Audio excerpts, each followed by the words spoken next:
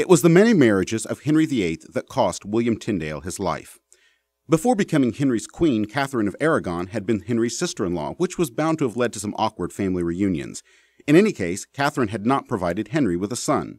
Based on an obscure text in Leviticus, Henry became convinced that God would never give him a son through her, and so Henry asked the Pope to revoke his vows to his wife, whom he referred to as that Spanish cow, which is not a highly recommended title for wives. Now, the Pope refused, but not because of the sister-in-law issue or even because of the Spanish cow issue. It was because Catherine was related to the Holy Roman Emperor and the Pope needed his support. Still, Henry VIII got what he wanted, which happens quite often when you're a king. King Henry VIII declared himself to be the head of the English Church and had his Archbishop Thomas Cranmer repeal his wedding vows. Then he married Anne Boleyn.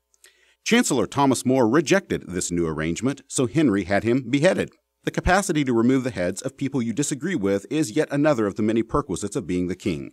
And so in the words of one of Henry's jesters, Chancellor More became Chancellor no more. So how did all of Henry's marriage problems affect William Tyndale? Well, one of Tyndale's writings had denounced Henry's disposal of Catherine. A friend betrayed Tyndale, and William Tyndale was captured, strangled to death, and burned. Tyndale's last words before being strangled were, "Lord, open the King of England's eyes." God answered Tyndale's prayer. In 1538, Henry approved the Matthew's Bible, a completed edition of Tyndale's work. The next year, the king placed a Great Bible, a revised edition of the Matthew's Bible, in every English church. But England's religious conflicts were far from over. When Mary, Henry's daughter by Catherine, took the throne, she swung the English church back toward Roman Catholicism and killed 300 Protestants in the process, earning the name Bloody Mary and the dubious distinction of being the only British monarch ever to have an alcoholic beverage named after her.